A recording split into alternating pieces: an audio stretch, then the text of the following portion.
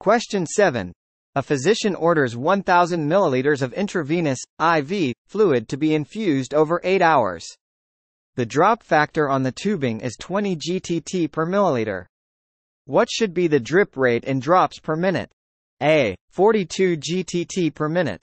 B. 60 GTT per minute. C. 125 GTT per minute. D. 250 GTT per minute.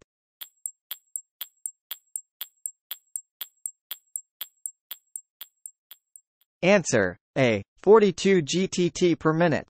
Rationale. Convert the infusion time from hours to minutes. 8 hours times 60 minutes per hour equals 480 minutes. Divide the volume of fluid by the infusion time to get the infusion rate in milliliter per minute. 1000 milliliters divided by 480 minutes equals 2.08 milliliter per minute. Rounded to 2 decimal places.